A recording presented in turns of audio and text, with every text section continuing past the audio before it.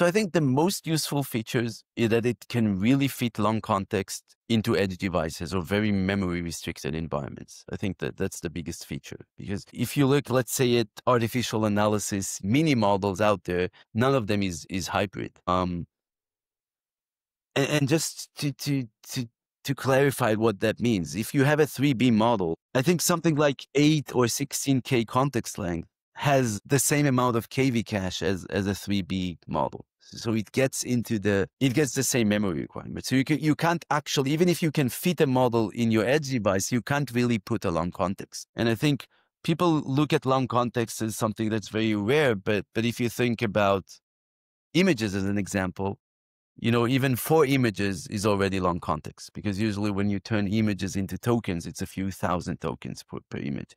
So if you wanted to do something local on your phone to search your images, as an example, you can't do that without a hybrid architecture or without doing drastical changes, because the model plus KV cache won't fit.